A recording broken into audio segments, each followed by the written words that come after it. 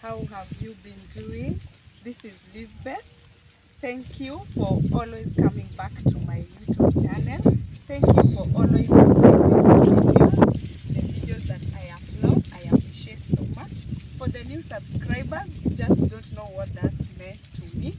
I'm so humbled by the subscription, and I still pray that you take me to a journey of 1,000 subscribers.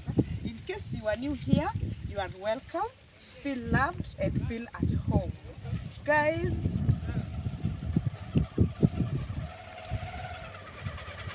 I'm on my way to the shamba. Remember in my introduction video, I told you that I had planted some maize and some potatoes, sweet potatoes.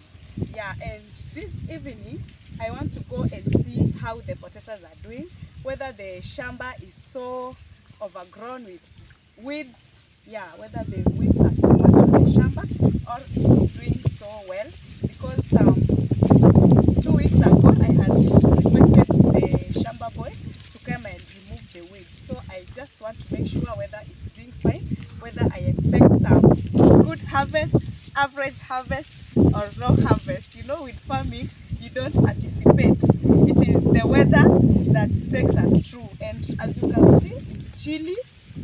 Yeah, it's very chilly. Guys, I'm already there. These are the neighboring shambas. You can see the maize is doing well. It's already having the maize. We are only waiting for it. We can even start roasting, by the way. And then we have cassavas right here. Yeah, cassavas, they are doing well. You can see. So the weather is good. It is very favorable for the season. Yeah, in fact, right now the crops only need some rain, and then they'll be doing much better. Guys, here is the shamba. Here are the potatoes. It is not as clean as I expected, since it was weeded some 2 weeks ago, but as you can see, the weeds are just too much. But I can't complain so much, because you know, when it's raining too much and the weathers are very cold and chilly, then the grass grows very fast. The weeds grow very fast. But anyways, as you can see, if I see such type of flower, at least the leaves are, at least I see some hopes. Guys, you see, it's a big shamba, yes, but okay, the stones, you know, I already told you I come from a rocky village, and when you watch my videos, you'll find that most of the places that I visit are so rocky. Even the shamba, guys, the shamba is as rocky, but we just have to dig next to the rocks, yeah, and plant the crops. Yeah, guys, these layers that you see, we have to dig are they called trenches? Yeah, side by side.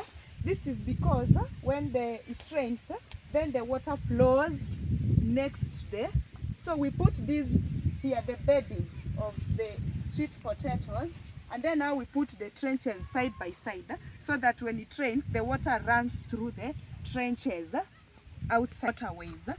So the water passes through these ways, the sideways.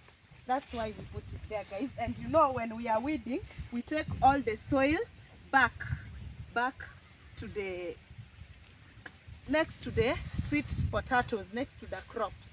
Yeah, they don't need to be so, like, they must have a lot of soil, so you must fill the soil for them to make well. Potatoes thrive well in soil, and not so much rainfall, not so much sunshine, but yeah, the weather must be good. Like this time round, we thank God that the weather has been good.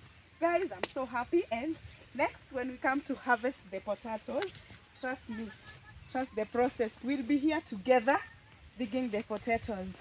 Yeah, here, guys, there was nothing, because the ground was so hard when I was plowing the shamba, and And as you can see, we also have rocks right here that have been covered by the bushes. All these bushes are covering rocks right here, and it's through this part to the end there, guys, next to that house. So I had to let this part go as wastage. I couldn't plant here any more potatoes.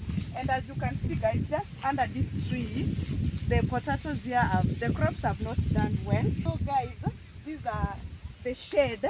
The shade made it impossible. You see, like the distance between a crop and another crop and another crop is just too much. It's because of the shade, which means the sunlight was not reaching well to the ground. So this place never made any crops in a good way. This is another part of rocks. Guys, you cannot plant on rocks. So this part went as a wastage. But as they say, wastage, like when you lose something, when one door closes, another one opens. So I'm sure when this time I used this bad shamba, I'm sure next time I'll get a better shamba to plant my crops, because I'm a good farmer. The only thing that fails me sometimes is the environment. Yeah, guys, you can see some maize on the shamba, at least a single maize, single from a distance. This is because last season I had planted maize on this farm. So when you harvest the maize, definitely some seeds will drop on the ground and they will grow. However much, you know, they will just grow. So these ones popping out of the shamba are the ones that dropped while harvesting, and they just grew on their own. We have another one here. Yeah, there are just several, and you know, we are going to get the maize for roasting, roasted maize. These ones are for roasting. Yeah, guys, you see this part is very clean. Huh? Yeah, at least it was just withered the other day. Yeah, it's clean. At least there are not so many weeds. Yeah.